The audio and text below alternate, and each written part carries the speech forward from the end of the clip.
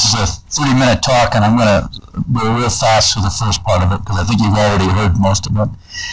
If you have anaerobic digestion, you're going to have ammonia emissions. There's no other way around it. The partial pressure of carbon dioxide in the digester is 35%. When the digestate leaves the digester, the partial pressure in the atmosphere is really low. CO2 leaves, pH goes up, ammonia shifts from the ionized to unionized forms, and it goes out into the atmosphere. In those large holding ponds for digestate, you'd expect to lose a considerable amount of the ammonia nitrogen.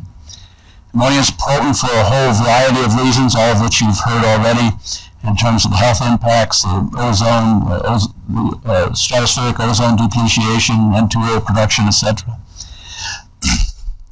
You haven't heard, nobody's really talked about at any great length is the impact of ammonia and hydrogen sulfide on the digester itself.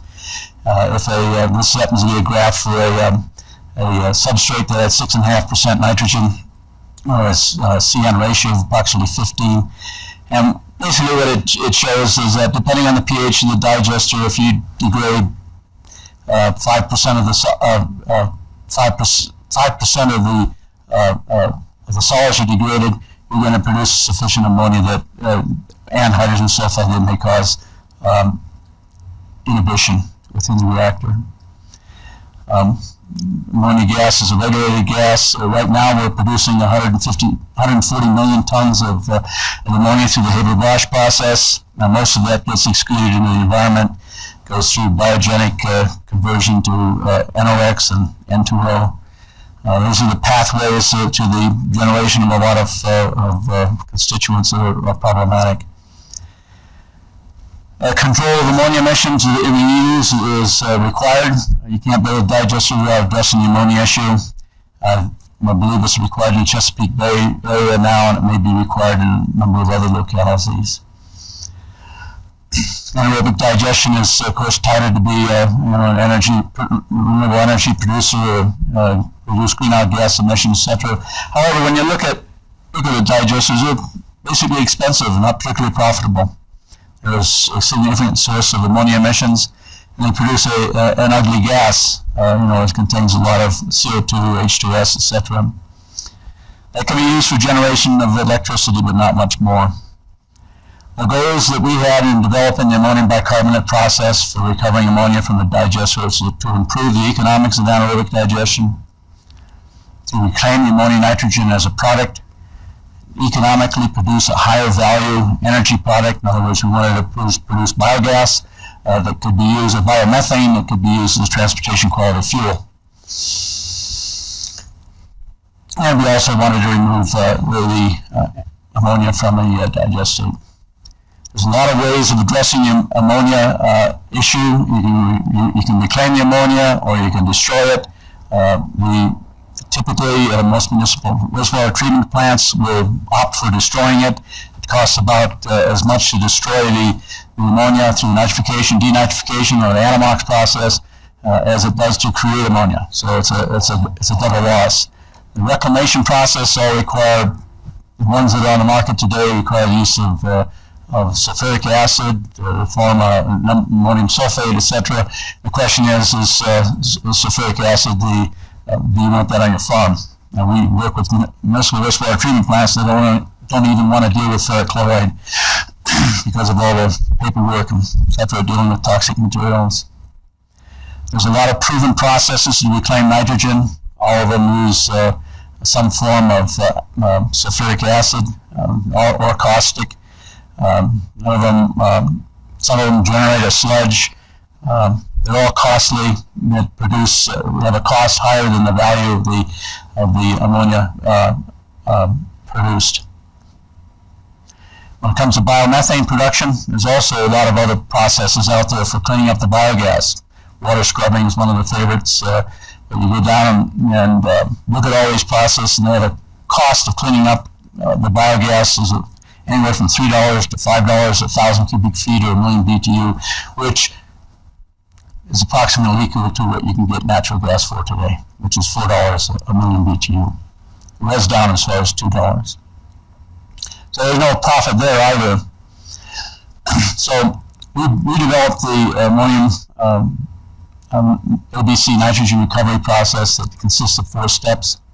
The first step is to clean up the digestate. Digestate's ugly, turbid material, a lot of dissolved gases, and it had to be cleaned up. The second step was to go through a process to increase the pH of the digestate, so it would shift the ammonium to an ammonia gas form that could be stripped.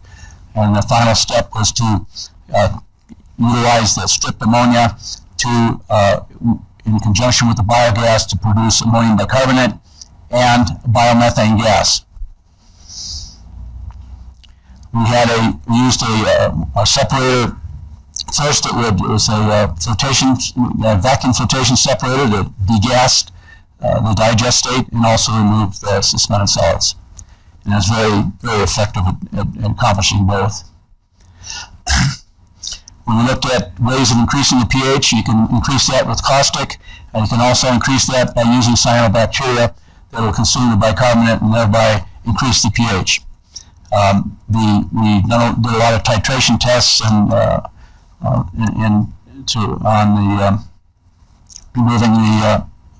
using sodium hydroxide to increase the pH, and it wasn't particularly economical. This is a graph showing the conversion or the shifting of the ammonium to ammonia gas that can be stripped.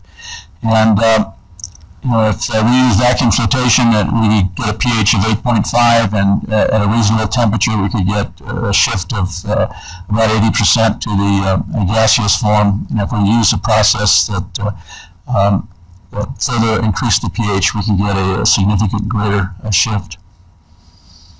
Caustic costs about 80 cents a pound for caustic. We ran a lot of titrations, which is the value of ammonia, so there's no real profit there. That's what ammonia costs today, is 70 to 80 cents a pound. Cyanobacteria consume the bicarbonate. The problem is that cyanobacteria, ammonia is toxic to cyanobacteria. Growth rate is relatively low, the specific growth rate is. So if you want to do anything with cyanobacteria, you have to have a huge mass of cyanobacteria. But if you have a huge mass of cyanobacteria, you limit light penetration because it becomes too turbid. So we developed a fixed film. This is good. Operation there. Anyway, what we did is we developed a rotating photobioreactor where we used a fixed film of cyanobacteria. This is actually supposed to be a movie, and if you go to the abstracts, there's a link to a YouTube presentation that shows the movie of this thing actually working. What it is discs with in which we have a fixed film anaerobic of cyanobacteria. Light is not a problem. We develop a huge biomass of cyanobacteria. And you can, as you watch the video, you will see that there's a tremendous amount of gas bubbles being generated in this thing. As the liquid moves through, we're converting that bicarbonate to oxygen, and you end up with huge oxygen flows. And this reactor is fantastic in its ability to increase the pH. There's a number of organisms that are growing on the surface of the plates. The third step is to strip the ammonia. We started this out, we had a separate stripping unit, conventional gas stripping unit. But then when we found out that in running the rotating photobioreactor, that we were producing all kinds of ammonia in our power plant and choking everybody out. So what we did was we put a fan in there, and which we blew onto the surface of the photobioreactor, and that stripped the ammonia. And so now we're looking at having a photobioreactor acting as a stripping unit, low pressure air going through it, and stripping the gas, and then forming the condensate with that. The first step is to precipitate the ammonium bicarbonate and produce biomethane gas. What we do is, first of all, they stripped ammonia and water vapor that comes with it. We form a condensate with that, and then with the condensate, we actually treat the biogas with that condensate. Now the condensate has the water and the ammonia with it.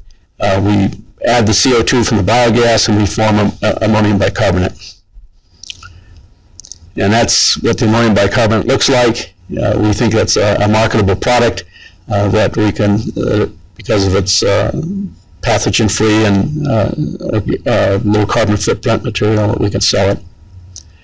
The fertilizer attributes of the ammonium bicarbonate is commonly used in China, not used in the U.S. Urea is the primary, but it has properties similar to urea. The nitrogen use efficiency in broadcast or in ground is better than manure and is approximately equal to urea. This is a pilot plant at the City of Tacoma wastewater treatment plant. We took their Digestate from their belt filter presses, and we also took their biogas. The biogas went in to the trailer on the which would be on your right side, and exited on the left side. You can see one of our sample bottles hanging from the exiting point. The results were that we were able to get 55% ammonia removal at a gas liquid flow rate of about 250 and a pH of 9.25. Temperature was a key issue. 55 degrees is a relatively low temperature. Our results matched what our model predicted it would be, and we could basically get better results by adjusting the pH as well as the temperature. Biomethane, we converted the biomethane up to 97.2%, which is going to be used as transportation quality fuel. The interesting thing about the photobioreactor is that it's very sensitive to the amount of light that we put on it. If we, as this graph shows, we got about a 9.25 a pH with one light. We increased that to 6 lights, and we're up to 10.5. The other astounding thing is how sensitive it was to control. This is over a 6 minute period of time. We went from 4 lights to 8 lights, and you can see at 4 lights we were running at 9.4 pH, and with 8 lights we were at 10.12. So it was a rather rapid increase. The average pH over the monitoring period, this is as we move through the process. We go from the influent to the vacuum separators, the rotating photobioreactor to the effluent along the x-axis, and you can see what happens is the pH as you go through that process. This is the City of Tacoma also took parallel samples with us, and those mirrored our results. The total ammonia nitrogen came in as averaged throughout the period at 445. City of Tacomas were higher. We ended up at the effluent at 220, and our condensate was up to a couple thousand parts per million. This is the similar results from the City of Tacoma. There's Digestate coming into the process that was quite a bit higher in terms of average, and our effluent was better using their analytical results. Alkalinity increased through the process. The average dissolved oxygen came in at 0, went out at close to 10. And the COD decreased throughout the process. We terminated the pilot facility. The weather got too cold and we didn't have insulated tanks. This has circles around the influent biogas and the effluent biogas. Initially, we didn't produce any solids. We produced ammonium bicarbonate, but we did not produce it as a solid precipitate form, but because we had the kinetics all wrong.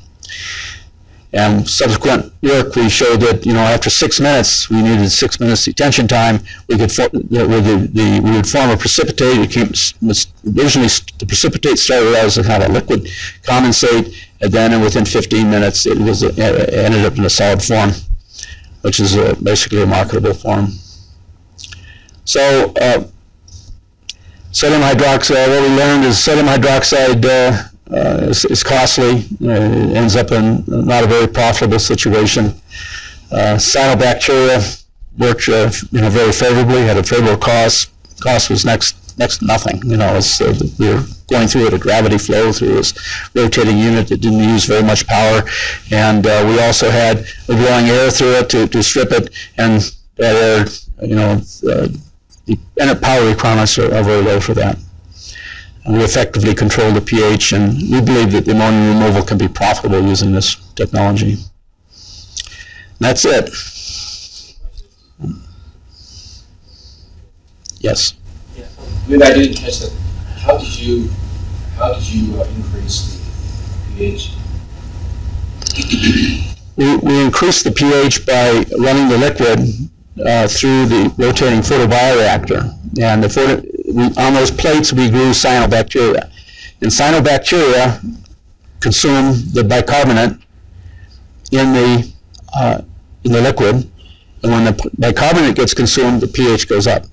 The bicarbonate system controls the pH of the digestate. If you get rid of the bicarbonate, suck it up, you raise the pH up. And that is also the way that the ammonium bicarbonate is produced. No, ammonium, what we're doing is we're stripping the ammonia out of the digestate.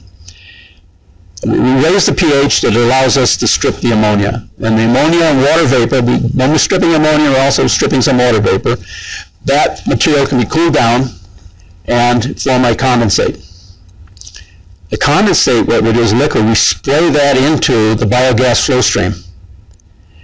And when we do that, we form the precipitate, the ammonium bicarbonate, in the solids.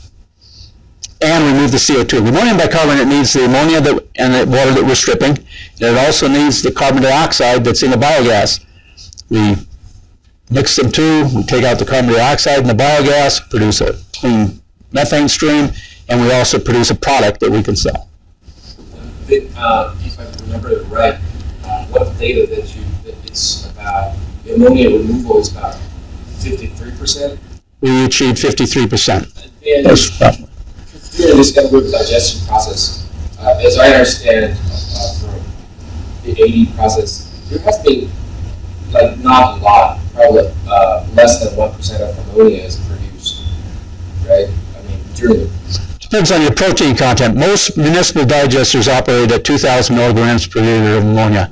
I would say most animal waste digesters operate between 1,000 and 2,000, somewhere in there. So that's what you're going to expect as an ammonia concentration. Then the rest of the ammonia, you can still, well, there is, except for the removal, there is still some ammonia produced, right?